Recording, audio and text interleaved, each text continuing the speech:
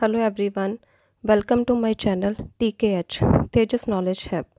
Through this channel, I want to help the paramedical students in easy learning. So, firstly we start with the histopathology subject. So today in histopathology, we will discuss about the introduction of histopathology and some important definitions that are used in the histopathology. So let's start. First definition is the histology. Histology, it is a study of normal tissue. And next definition is the histopathology. Histopathology, it is the study of diseased tissue. तो हमारी body के किसी भी normal tissue की जो study है उसे हम क्या बोलेंगे, हिस्टोलॉजी. अगर कोई भी हमारी बॉडी में एबनॉर्मल और डिजीज टिश्यू है तो उसकी स्टडी को हम क्या बोलेंगे, हिस्टोपैथोलॉजी. द नेक्स्ट डेफिनेशन है cytology. Cytology, it is the study of normal cells. The next definition is cytopathology. It is study of diseased cells.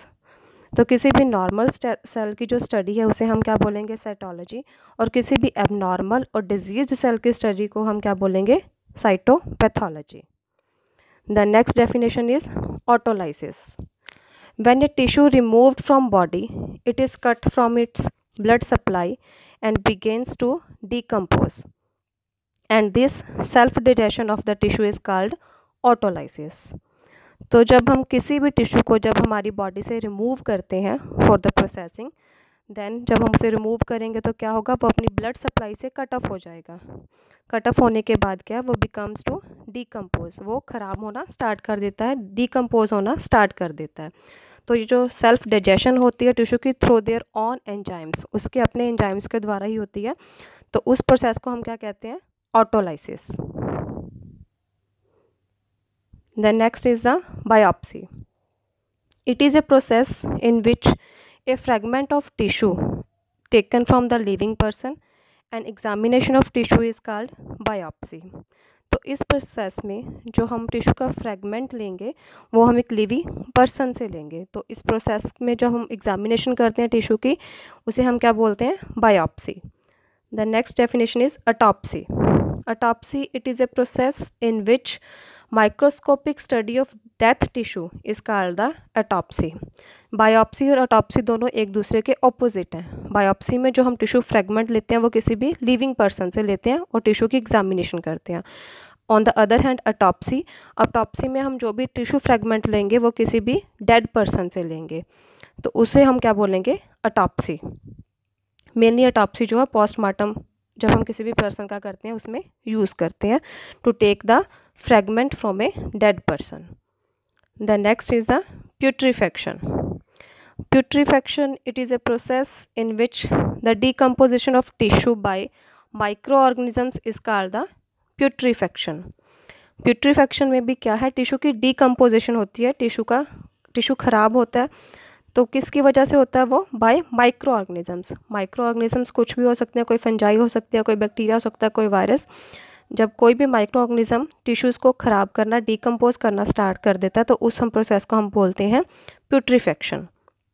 तो ऑटोलाइसिस और प्यूट्रीफैक्शन दोनों में डिफरेंस क्या है. ऑटोलाइसिस सेल्फ डाइजेशन होती है टिश्यू की from there on enzymes, and प्यूट्रीफैक्शन में क्या होता है, डाइजेशन होती है टिश्यू की थ्रू माइक्रो ऑर्गेनिजम्स. इसमें प्यूट्रीफैक्शन में माइक्रो ऑर्गेनिजम्स टिश्यू की डिकम्पोजिशन कर देते हैं.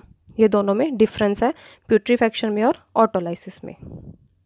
The next definition is dehydration. Dehydration is the process of removing water from the tissue is called dehydration. जब हम टिश्यू को बॉडी में से रिमूव करते हैं तो उसके बाद हम टिश्यू को डिफरेंट प्रोसेसिंग स्टेप्स में से लेके जाते हैं, तब जाके उसकी एग्जामिनेशन हो जाती है. तो जो टिश्यू प्रोसेसिंग के स्टेप्स है वो हम फर्दर जब हमारा लेक्चर आएगा उसमें करेंगे डिस्कस. तो मेनली 4 स्टेप्स होते हैं. फर्स्ट डिहाइड्रेशन होते हैं, second clearing, third one is the infiltration और इम्प्रेग्नेशन, and fourth one is the embedding. तो डिहाइड्रेशन क्या है, डिहाइड्रेशन में हम किसी भी टिश्यू में से उसका जो वाटर कंटेंट है उसे रिमूव करते हैं बाय यूजिंग द अल्कोहल. इसमें हम अल्कोहल्स यूज़ करते हैं. अल्कोहल यूज़ करके हम क्या है, टिश्यू में से जो उसका वाटर कंटेंट है उसे रिमूव कर देते हैं और इस प्रोसेस को हम बोलते हैं dehydration. The next definition is hydration. It is a process in which taking the section to water is called hydration. तो डिहाइड्रेशन और हाइड्रेशन ये दोनों ऑपोजिट हैं एक दूसरे के. हाइड्रेशन में हम जो टिश्यू का सेक्शन है उसे वाटर में लेके जाते हैं, टिश्यू के अंदर वाटर जो अब्जॉर्ब करते हैं, और डिहाइड्रेशन में हम रिमूव करते हैं water. The next is the microtome. Microtome is an instrument used for preparing thin sections of the tissue for microscopic examination. Microtome एक ऐसा इंस्ट्रूमेंट है जो हम टिश्यू के थिन सेक्शंस को प्रिपेयर करने के लिए यूज़ करते हैं. जैसे मैंने पहले बात की कि टिश्यू को डिफरेंट प्रोसेसिंग स्टेप से हम निकाल के देन लास्ट में उसकी हम क्या है कटिंग करके ट्रिमिंग करके माइक्रोस्कोपिक एग्जामिनेशन करते हैं. तो जो हम कटिंग और ट्रिमिंग करते हैं सेक्शंस की वो थ्रू माइक्रोटोम करते हैं. माइक्रोटोम यूज़ करके उसकी कटिंग और ट्रिमिंग करके देन फर्दर हम उसकी माइक्रोस्कोपिक एग्जामिनेशन कर लेते हैं. The next definition is the fixation. Fixation is a process by which the specimen is preserved in its original condition is called the fixation. And formaldehyde is the commonly used fixative in the histopathology. तो fixation एक ऐसा process है जिसमें हम specimen को उसकी जो original state है, जो कंडीशन है, उसी में प्रिजर्व कर देते हैं by the use of fixatives. Fixative use करके हम टिश्यू की जो ओरिजिनल स्ट्रक्चर है उसे हम क्या प्रिजर्व कर लेते हैं फॉर द माइक्रोस्कोपिक एग्जामिनेशन. जैसे हमने पहले डिस्कस किया ऑटोलाइसिस में क्या होता है, जैसे हम टिश्यू को बॉडी से रिमूव करते हैं तो वो ब्लड सप्लाई से कट ऑफ होके डिकम्पोजिशन स्टार्ट कर देता है. तो इस डिकम्पोजिशन को रोकने के लिए हम टिश्यू को बॉडी से रिमूव करके साथ के साथ ही उसे फिक्सेटिव में डाल देते हैं ताकि जो उसकी ओरिजिनल स्ट्रक्चर है, स्टेट है, वो वैसे ही प्रिजर्व रहे जब हम उसकी माइक्रोस्कोपिक एग्जामिनेशन करेंगे. The next definition is the clearing agent. A substance that makes the tissue more transparent for microscopic examination. Clearing agent एक ऐसा सब्सटेंस है जो टिश्यू को बहुत ज़्यादा ट्रांसपेरेंट बना देता है फॉर द माइक्रोस्कोपिक एग्जामिनेशन के लिए. इस प्रोसेस के लिए मेनली हम क्या ज़ाइलिन यूज़ करते हैं as a clearing agent. The next one is the blocks. It is a portion of specimen which is prepared by proper cutting and trimming for the processing. जैसे मैंने पहले बात की थी कि माइक्रोटोम हम यूज़ करते हैं फॉर द कटिंग और trimming of the tissue sections. तो कोई भी स्पेसिमन का हम एक पोर्शन लेके उसकी जब ट्रिमिंग और कटिंग कर लेते हैं तो उसके बाद हमें क्या एक ब्लॉक मिल जाता है. तो उस ब्लॉक की हम फर्दर प्रोसेसिंग करते हैं.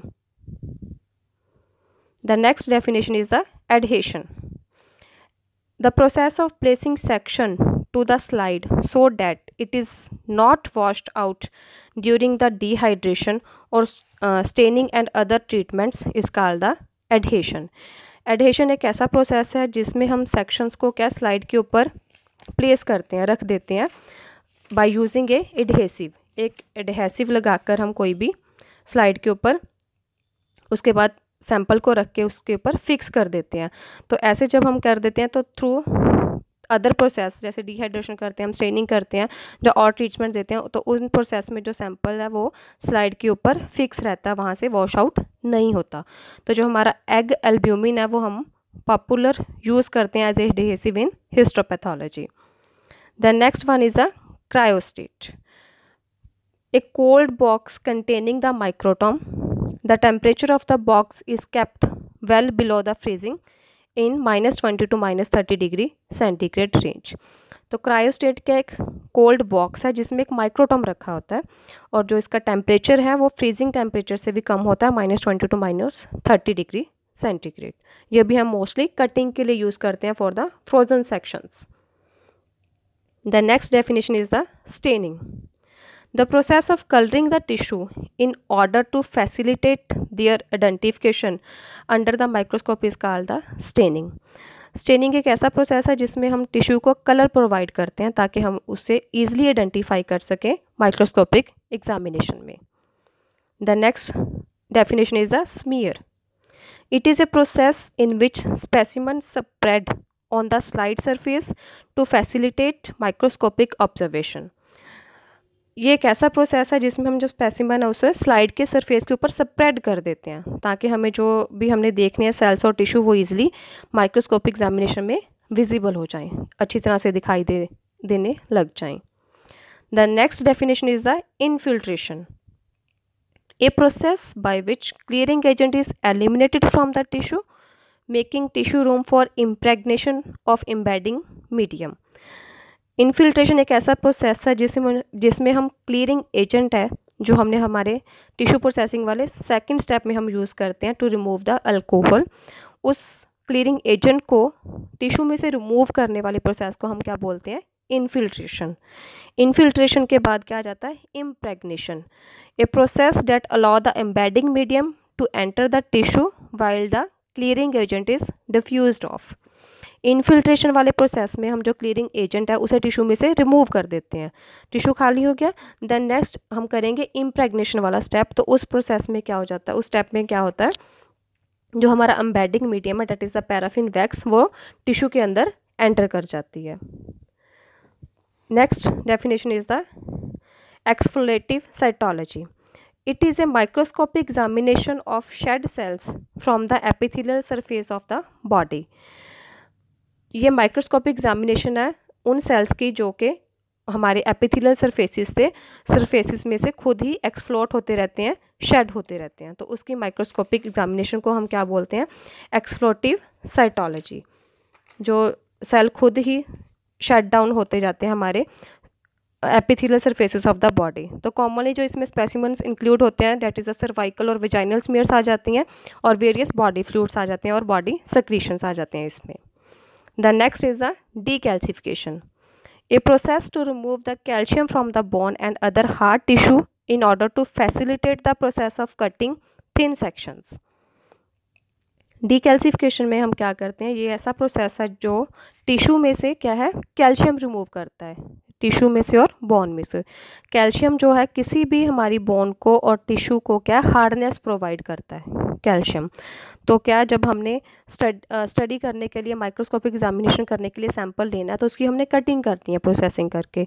अगर वो ज़्यादा हार्ड होगा तो हम उसकी ईजिली कटिंग नहीं कर सकते, हमें थिन सेक्शंस जो है वो प्रोवाइड नहीं हो सकते। तो उन थिन सेक्शंस को बनाने के लिए हमें क्या है? टिश्यू में से जो कैल्शियम है उसे रिमूव करना होगा ताकि जो हमारा टिश्यू है वो सॉफ्ट हो जाए और उसकी हम ईजिली क्या है? कटिंग कर सकें और थिन सेक्शंस हमें मिल सकें।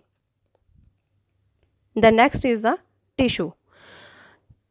Tissue is a collection of cells which have similar structure and perform relatively common functions. तो टिश्यू क्या है? किसी भी सेल्स की कलेक्शन है, किसी भी सेल्स के ऐसे ग्रुप को हम टिश्यू बोलते हैं जिसकी जो स्ट्रक्चर है वो सेम होती है और वो मेनली सेल्स क्या है? कॉमन फंक्शंस ही परफॉर्म करते हैं। The next definition is the मेटाक्रोमेसिया। Most of the die stand the tissue in various shades of their on colour, but dies that stand the tissue in different colour from there on colour is called the मेटाक्रोमेसिया। तो मेटाक्रोमेसिया में क्या है? अगर हम बात करें तो जब हम किसी भी टिश्यू को स्टेन या सेल को स्टेन करते हैं तो जो हम स्टेन यूज़ करते हैं तो उसी स्टेन का कलर वो लेता है। जैसे हमने किसी भी सेल को, अगर टिश्यू को स्टेनिंग करने के लिए मिथाइलिन ब्लू स्टेन यूज़ की है तो वो उसका ब्लू कलर ही लेगा, ठीक है? That is the simple staining. और मेटाक्रोमेसिया में क्या हो जाता है? It is different.